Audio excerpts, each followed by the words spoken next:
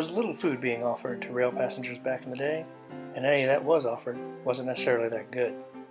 But Fred Harvey changed all that beginning in the 1890s with Harvey House restaurants providing high-quality food for rail passengers across Texas. He staffed his new restaurant with young women of good character who earned up to $25 a month plus tips, and the job included room and board, good pay for the time. They were expected to have a crisp and neat appearance at all times and were not to marry for the first few months of employment. They became known throughout Texas for excellence and uniformity of service in their iron black and white uniforms all the way through the 1940s. Mary Jane Elizabeth Coulter was the chief architect and interior designer for the Harvey Company. It was rare for a woman to be in such a powerful position at the time, but a chance encounter with Fred Harvey's daughter, Minnie, gave her the chance she needed.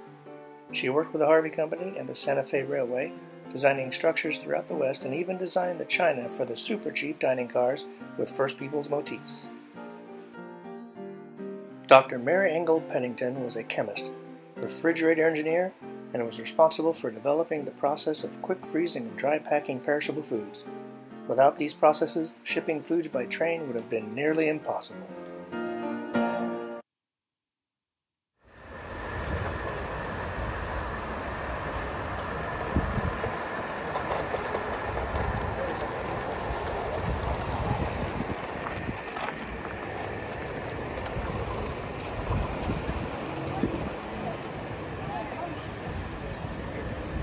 In the 1950s. The block of buildings here in the center are these buildings across the street.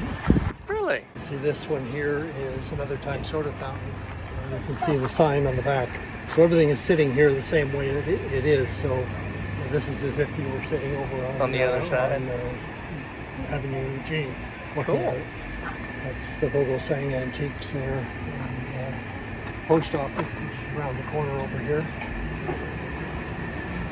Wow. And the club that runs this train periodically are doing a run day tomorrow, and the circus in town. So they're going to have a circus parade and all sorts of stuff like that. Oh, that'd be cool. These are just the advance party, I guess, here.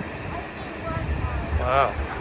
It's actually one of the last cabooses that was built. As you can see, it's Missouri Pacific, and it was probably used in this area, because we know after it was retired, it was sold to Dow Chemical down at Freeport, and they used it down around their chemical plant there for a few years. And then they had a big contest to give it away, donated it to the Children's Museum in Herman Park. They had it for a few years down there, and then when they needed that room for an expansion, then we obtained it. I'm still not sure whether we bought it or whether they gave it to us, but it did end up here. This has been repainted about 2 years ago now, so it looked like it did shortly before it was taken out of service in the early 1980s.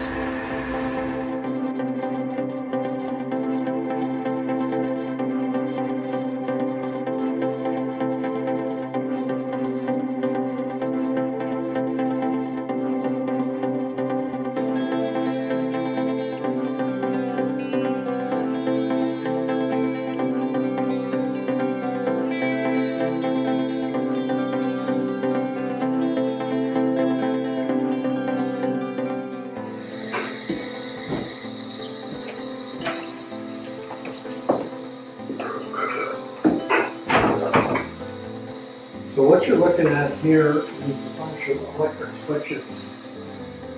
And here we have a board that shows the tracks out there from Houston, the B&E traction from Houston, the A&L are from Galveston, C is going up to Fort Worth, and F is going up to St. Clement. And then K is the one that goes down to Victoria. She's talking on the radio. You may have heard the voices when you came in. That was the dispatcher talking to the crews.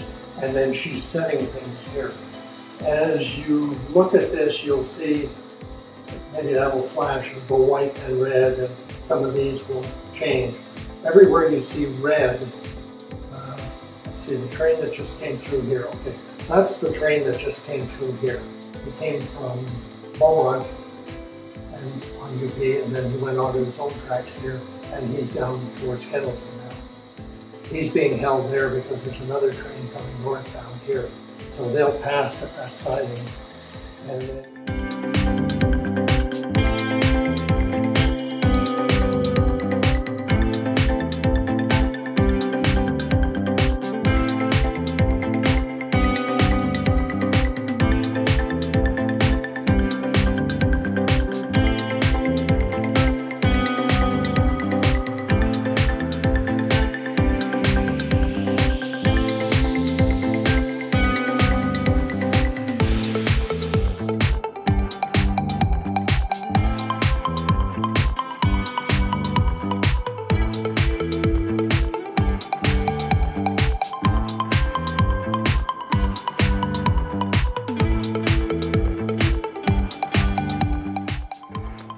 is this? Gas pipe or something? It's steam piping. That's the way it's heated. If you look here, you can see all the pipe running through the baseboards here. So there's hot and cold water, steam and condensate. That would have been how they heated the car. And that would be the control. 9. So this was done quite a while ago. But it was done without any drawings, without any photos. The lady who did the renovation had to look at woodwork that was left because a lot had been damaged. She looked at photos of other cars that were built around the same time, and this is just an educated guess as to what it looked like.